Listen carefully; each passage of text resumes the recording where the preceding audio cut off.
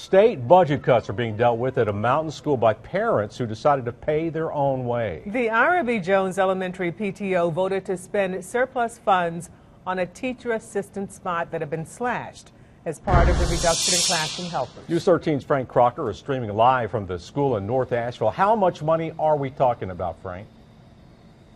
It's only $4,300 for a one-year part-time position that covers 7 4th and 5th grade classrooms.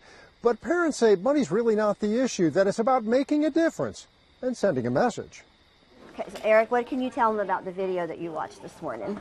Teacher Debbie Cross had been going it alone in a classroom of 22 kids, bundles of energy, anxious to learn.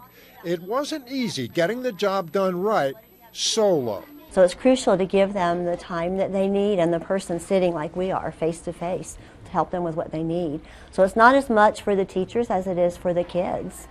In stepped Ira B. Jones' parents, agreeing to use some of their own donation-driven PTO budget to cover the cutback that came from Raleigh.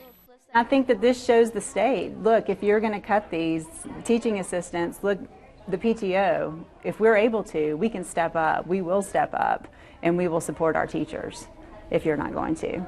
Which one out of all of your samples do you think shows layers like sedimentary? Ms. Cross's 4th graders are tackling science, the study of rocks. Well, what do you know about rocks and minerals? And they're all getting attention from teacher assistant Rebecca Freeman.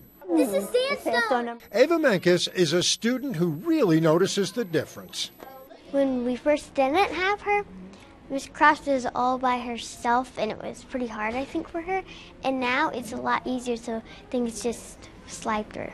She's a blessing to have, but she's divided 7 ways. Like to have a full-time one or, half-time, but the state has to do that. And I'm hoping that the state's going to bring them back, but no matter what, we're going to be here for our school and for our teachers and students. What's decided in Raleigh for next school year, well, that remains to be seen. Of course, the parents here hoping other PTOs take their lead and that state legislators take notice. Reporting live in Asheville, Frank Kracher, News 13.